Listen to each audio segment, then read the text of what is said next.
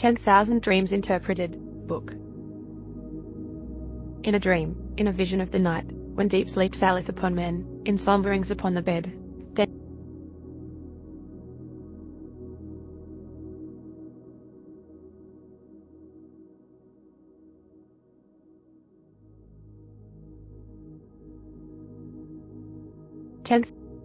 10,000 Dreams Interpreted, Book.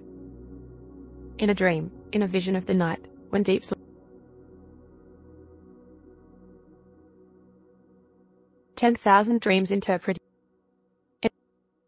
10,000 Dreams Interpreted, Book.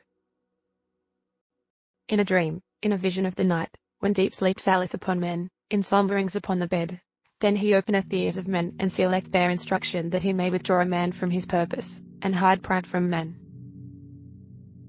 Dreams are rudiments of the great state to come. We dream what is about to happen. Bailey.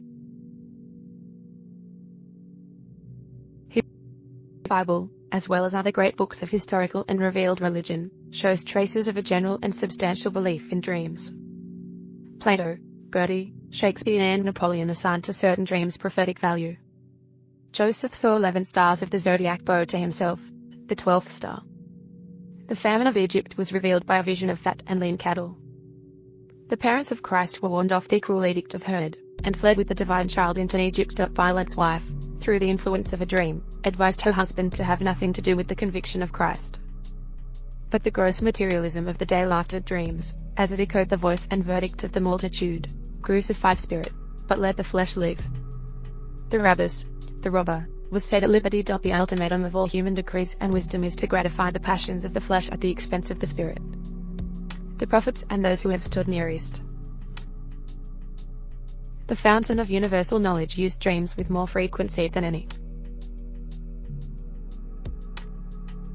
other mode of divination. Profane, as well as sacred, history is threaded with incidents of dream prophecy. Ancient history relates that Gennadius was convinced of the immortality of his soul by conversing with an apparition in his dream. Through the dream of Cecilia met Ella, the wife of a consul, the Roman Senate was induced to order the temple of Juno Sospita rebuilt. The Emperor Marcian dreamed he saw the bow of the Hunnish conqueror break, and the same night that Attila died. Plutarch relates how Augustus, while ill, through the dream of a friend, was persuaded to leave his tent, which a few hours after was captured by the enemy, and the bed whereon he had lain was pierced with the enemy's swords. If Julius Caesar had been less incredulous about dreams, he would have listened to the warning which Calpurnia, his wife, received in a dream. Croesus saw his son killed in a dream. Petrarch saw his beloved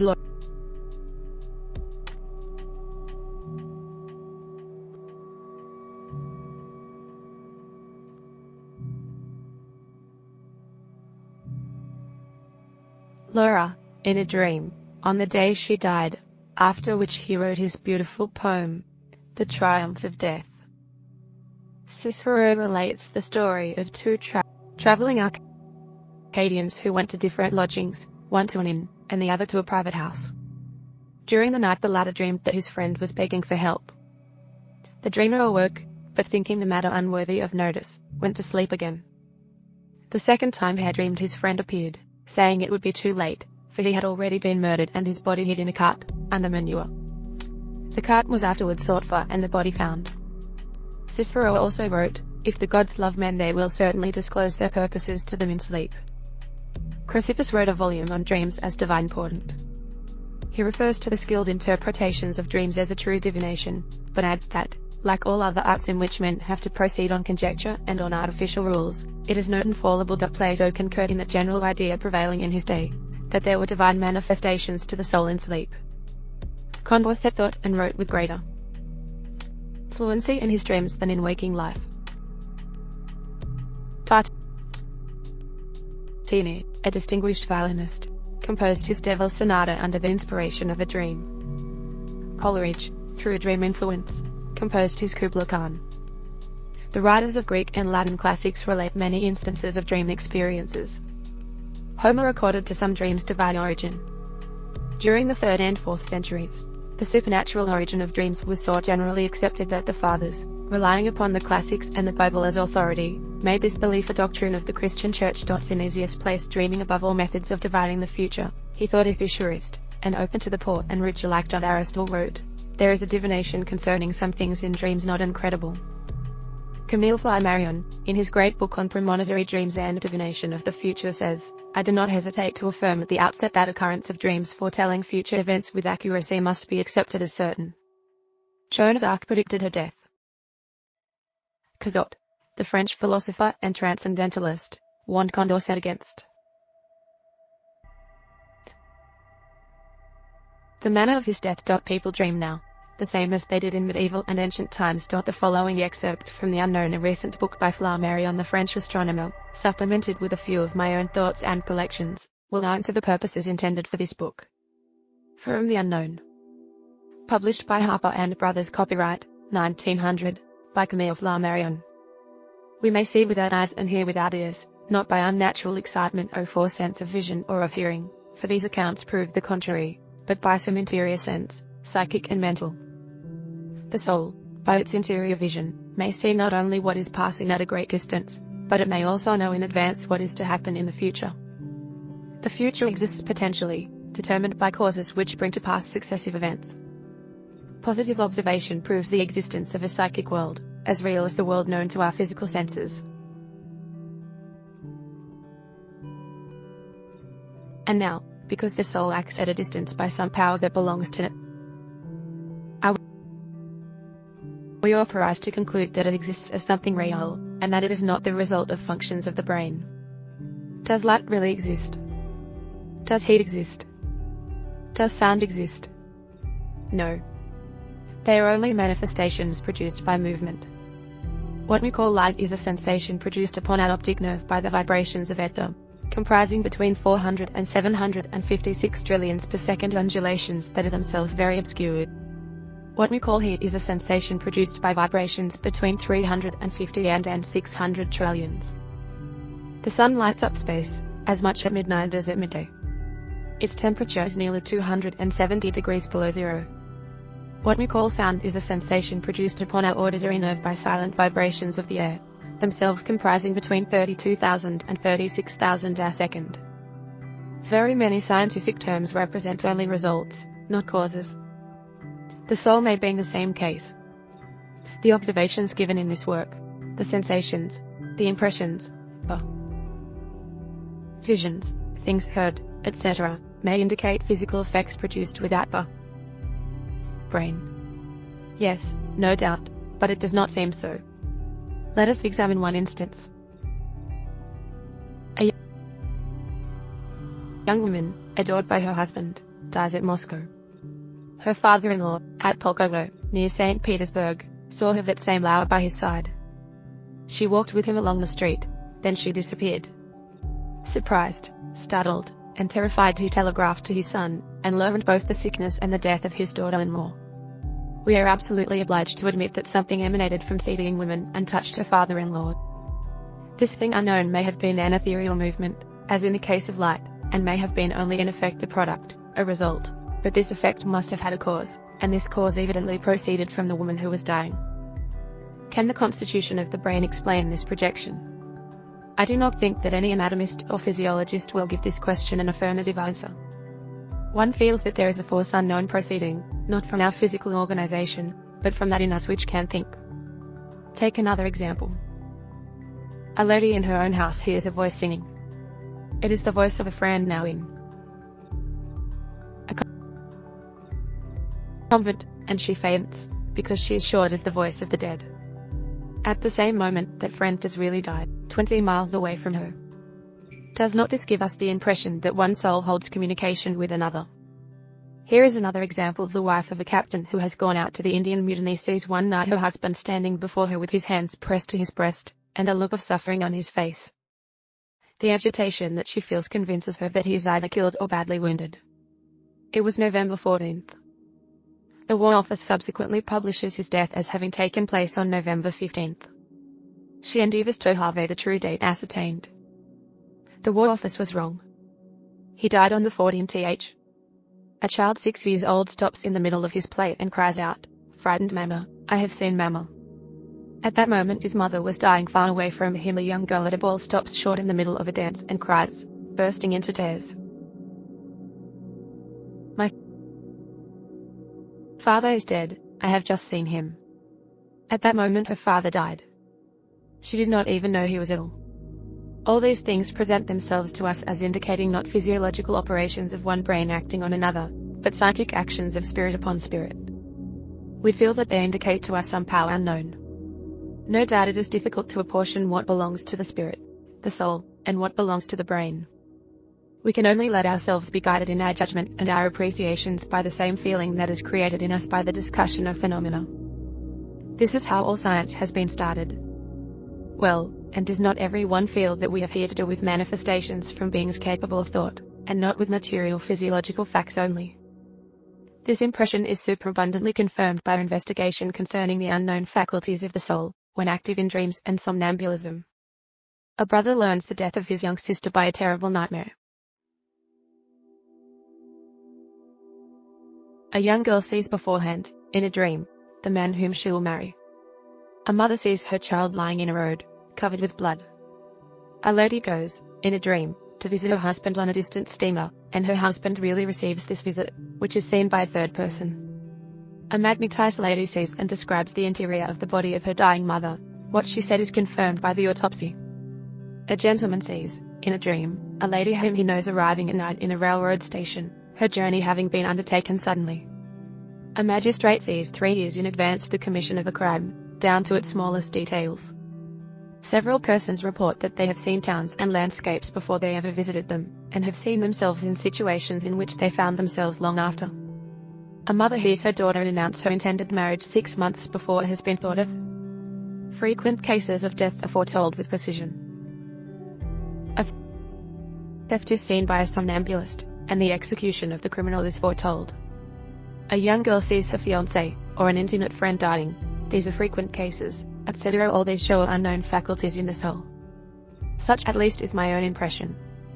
It seems to me that we cannot reasonably attribute the provision of the future a mental sight to a nervous action of the brain.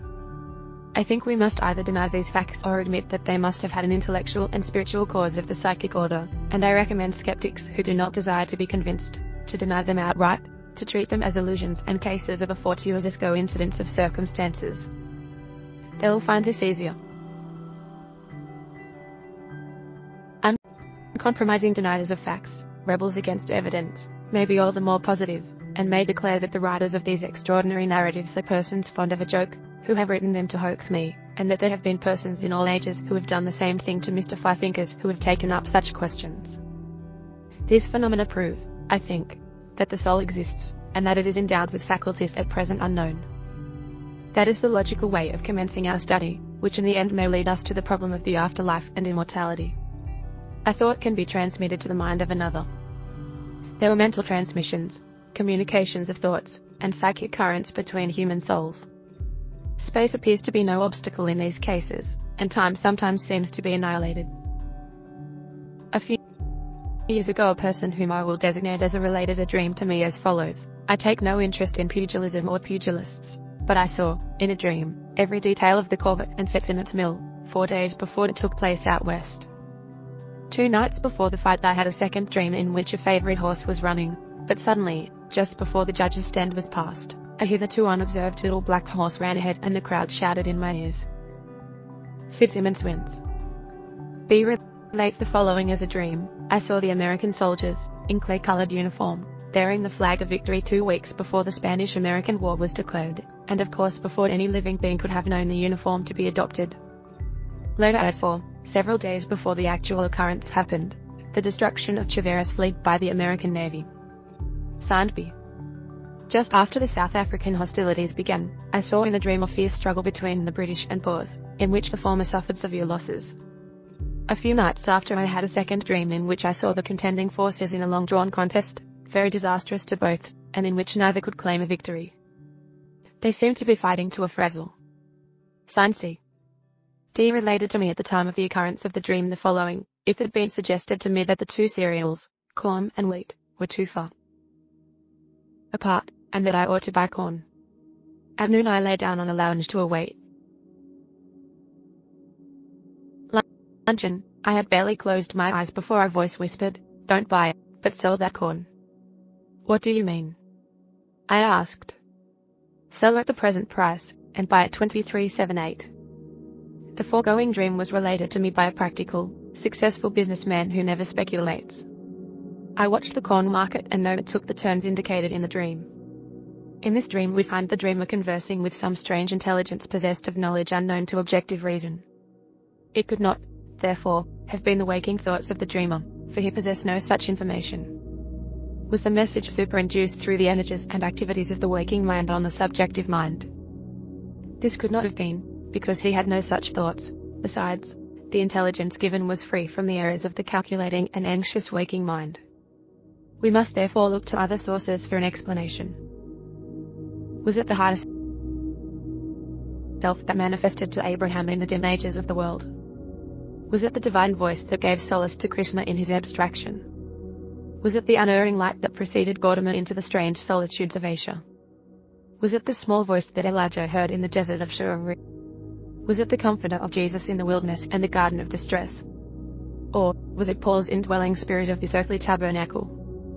One thing we may truthfully affirm, that it did not proceed from the rational, objective mind of the rank materialist, who would close all doors to that inner life and consciousness where all true religion finds its birthmark, its hope, its promises and its faith, which, rightly understood, will lead to the horrors of the Roman crucifixion, the twin thieves, superstition and skepticism, while the angel of goodwill will go free to solace the world with the fruit and fragrance of enduring power and promise. The steel chains that fasten these hydra-headed crocodiles of sensuous poison around love and destiny can only be severed by the diamond of wisdom and knowledge. A citizen worthy of confidence relates the following dream. In December 1878, I saw in a dream my brother-in-law, Henry Yarnell, suffering from a bloody knife wound. After this I awoke, but soon fell asleep again.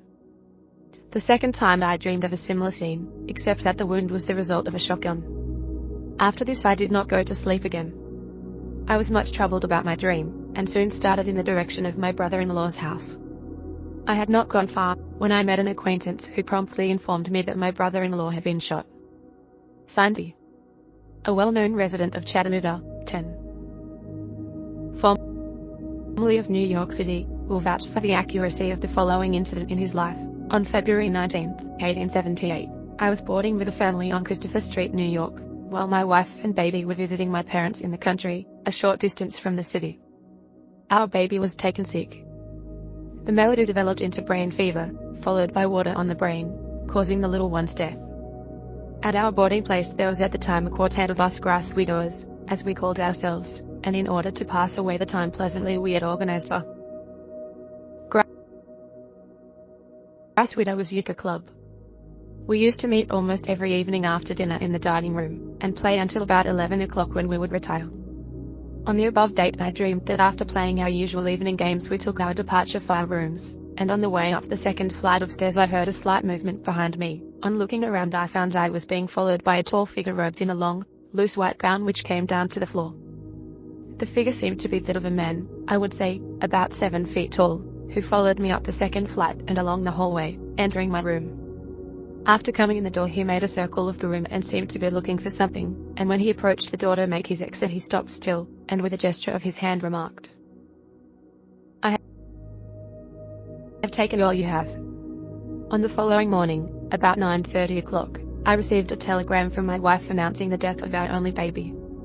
Signed F. A well-known citizen of Chattanooga, 10, relates and vouches for the truth of the following occurrence. Several years ago, when a boy, I had a schoolmate and friend, Willie T., between whom and myself there sprung up a mutual feeling of high regard. We were chums in the sense that we were almost constantly together, both at school and at home, and among the partnerships we formed was one of having amateur shadowgraph and panoramic shows in the basement of Willie's home. This much to show the mental and social relationship that existed between us. Sometime during this association, I cannot recall the exact night now, I had a strange dream, in which my chum appeared to me with outstretched hand, asking me to shake, saying, "I shall not see you anymore." With that, the dream lapsed and was over. I thought nothing of the occurrence, and had almost forgotten it, when one day, about a week later, during which time I had not had a glimpse of Mackham, while he was out hunting with another friend, WMCC, in following him over a rail fence, the latter's gun was accidentally discharged in Willie's face and neck, resulting in instant death. With this shocking news the memory of the dream I had came back to me vividly and puzzled me very greatly, and indeed has puzzled me to this day. Signed G. The recipients of the above dreams are living today, and their names and address may be obtained. None of them are credulous fanatics or predisposed to a belief in psychic or spirit phenomena. The above dreams, except two, cannot be explained by telepathy, because the mental picture cast and the dream mind had not in either instance taken place in waking life. This would account for the dream perception of D, which did not, in all probability, take place until after the murder had been committed. The vision of F might be disposed of in the same way. In this instance, F saw the white-robed spectre open the door, walk around the room, and finally, taking his position as if to depart, say, "I have taken all you have." No doubt this vision took place at the exact moment of the child's death. There are thousands of similar experiences occurring daily in the lives of honest, healthy, and sane human beings that rival the psychic manifestations of Indian yogism or Hebrew records. Still men go on doubting this true and loving subjective intelligence that is constantly working for entrance into the soul and is ever vigilant in warning their material life of approaching evils. They prophets and saints of all ages, assuming appropriate symbols, as in the case of the vision of F where the angel of death was assumed. To Paul it appeared as a great personal truth whom he was relentlessly persecuting. To many a wayward son or daughter of the present time, it appears as a dead relative or friend, in order to approach the material mind and make its warning more effective. To those who were interested in the teachings of Christ, but who after his death were inclined to doubt him, this high self materialized in the form of the great master in order to impress on their material minds the spiritual import of his teachings. So, to this day, when doubt and temptation by the moral instinct God, through the spiritual self, as Job says, approaches man while in deep sleep upon the bed to impress his instructions that he may change man from his purpose. The spiritual world always fixes its orbit upon a straight line, while the material world is fonder of curves. We find man struggling through dreadful marshes and deserts of charlatanism in order to get a glimpse into his future, instead of solicitously following the straight line of inner consciousness that connects with the infinite mind, from which, aided by his church and the healthy action of his own judgment, he may receive those helpful spiritual impressions and messages necessary to solace the longings of the searching soul. The philosophy of the true master is the straight line. Pythagoras, Plato and Christ created angles by running vertical lines through the ecclesiastical and hypocritical conventionalities of their day. The new angles and curves thus produced by the bold philosophy of the humble Nazarene have confronted with impregnable firmness during the intervening ages the sophistry of the Pharisees. In a dream, in a vision of the night, when deep sleep falleth upon men, in slumberings upon the bed, then he openeth the ears of men and sealeth their instruction, that he may withdraw man from his purpose and hide pride from men. Job 33:15. Man cannot contradict the laws of nature. But, are all the laws of nature yet understood?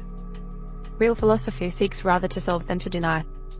Lytton. Those who live active lives exclude spiritual thought and fill their minds with the fascinations of worldly affairs, pleasure and business, dream with less frequency than those who regard objective matters with lighter concern.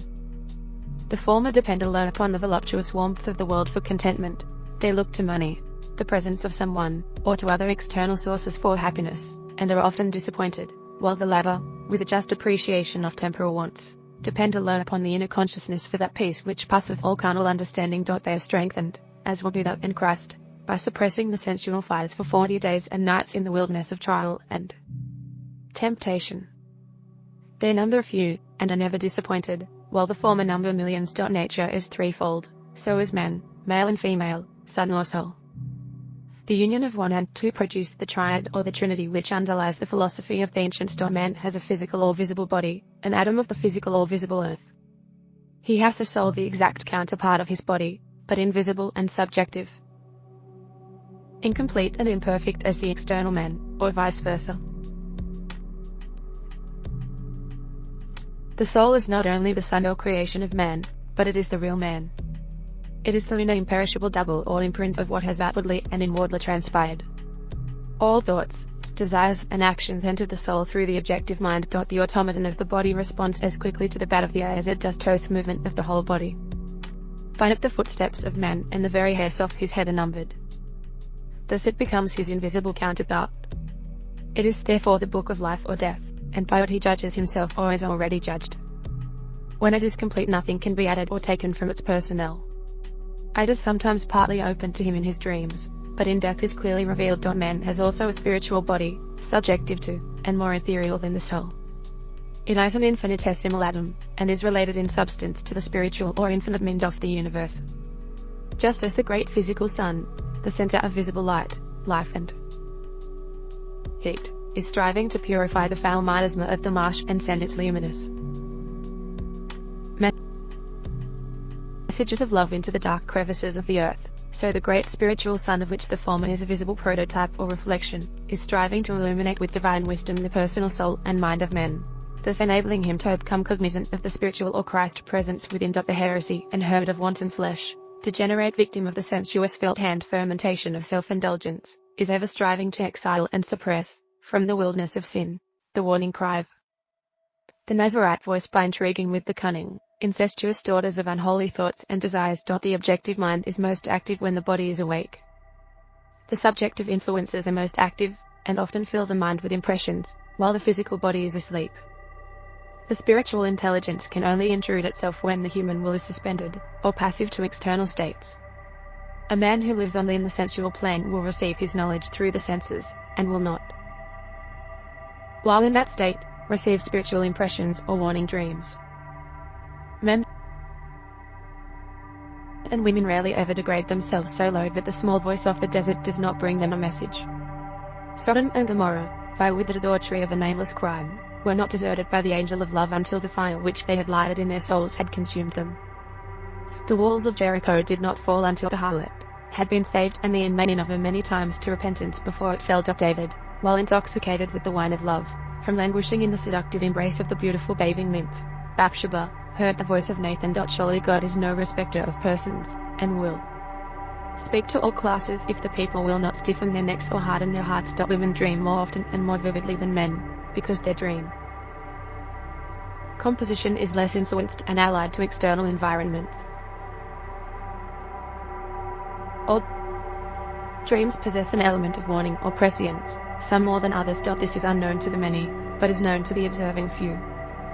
There were many people who have no natural taste for music, and who do not know one note from another. There are also those who cannot distinguish one color from another. To the former there is no harmony of sound, and to the latter there is no blending of colors. They have heard and seen, but there is no artistic recognition of the same. Still, it would be absurd to say to either the musician or the artist, "Your art is false and is only an illusion of the senses." One man apparently never dreams, another dreams occasionally, and still another more frequently. None attempt to interpret their dream, or to observe what follows. Therefore, the verdict is, there is nothing in dreams. Schopenhauer aptly says, no man can see over his own light. Intellect is invisible to the man who has none. The first is like the blind man who denies the existence of light, because he does not perceive it. The second and third resemble the color-blind man, who sees but who persists in calling green blue, and vice versa. A fourth man sees in a dream a friend walking in his room. The vision is so vivid he instantly gets up and strikes a match, that his friend died at the exact moment of the vision. At another time he hears in his dream a familiar voice cry out in agony. Soon he hears of the shocking accident or distressing illness befalling the one whose voice he recognized in the dream. For authentic records, see Flammarion's Unknown. The third man, already referred to, has about the same dream experiences, but calls them strange coincidences or unconscious cerebration, etc. And again, the fourth man dreams of walking through green fields of corn, grass or heat. He notes after such dreams prosperous conditions follow for at least a few days. He also notes, if the area over which he passes is interspersed with rocks or other adverse signs, good and bad follow in the wake of the dream. If he succeeds in climbing a mountain and finds the top barren, he will accomplish his object, but the deal will prove unprofitable. If it is green and spring-like in appearance, it will yield good results. If he sees muddy water, sickness, business depression or causes for jealousy may develop. A nightmare suggests to the dreamer to be careful of health and diet, to relax his whole body, to sleep with his arms down and keep plenty of fresh air in the room. He sums up the foregoing with 1,000 similar dream incidents, and is led to believe certain dreams possess an element of warning. There are three pure types of dreams, namely, subjective, physical and spiritual. They relate to the past, present and future, and are influenced by past or subjective, physical and spiritual causes. The latter is always deeply prophetic, especially when it leaves a vivid impression on the conscious mind. The former, too, possesses an element of warning and prophecy, though the dreamer thus he is back at the old home, and finds mother pale and aged, or ruddy and healthy, and the lawn withered or green. It all augurs, according to the aspects the picture assumes, a good fortune. Physical dreams are more or less unimportant. They are usually superinduced by the anxious waking mind, and when this is so they possess no prophetic significance. Dreams induced by opiates, fevers, mesmerism and ill health come under this class. A man who gambles is liable to dream of cards. If he dreams of them in deep sleep, the warning is to be heeded, but if it comes as a reverie while he sleeps lightly, he should regard it as worthless. Such dreams reflect only the present condition of the body and mind of the dreamer, but as the past and present enter into shaping the future, the reflections thus left on the waking mind should not go by unheeded. We often observe matters of dress and exterior appearance through mirrors, and we soon make the necessary alterations to put our bodies in harmony with existing formalities. Then, why not study more seriously the mental images reflected from the mirror of the soul upon our minds through the occult processes within us? Thirdly, the spiritual dreams are brought about by the higher self penetrating the soul realm, and reflecting upon the waking mind approaching events. When we put our animal mind and soul in harmony with our higher self, we become one with it, and, therefore, one with the universal mind, or will by becoming a part of it. It is through the higher self we reach the infinite. It is through the lower self we fall into the whirlpool of matter. These dreams are a part of the universal mind until they transpire in the life of man. After this they go to make a part of the personal soul. Whatever has not taken place in the mind, or life of man, belongs exclusively to the impersonal mind. But as soon as a man lives or sees a thing, that thing instantly becomes a part of his soul. Hence, the clairvoyant, or mind reader, never perceives beyond the personal ego, as the future belongs exclusively to God or the universal mind, and has no material, subjective existence. Therefore, it cannot be known except through the channels of the higher self, which is the truth or the word that is constantly striving to manifest itself through the flesh. Our psychical research people give us conclusive proof of mental telepathy or telegraphy between finite minds. Thus communications or impressions are conveyed many miles from one mind to another.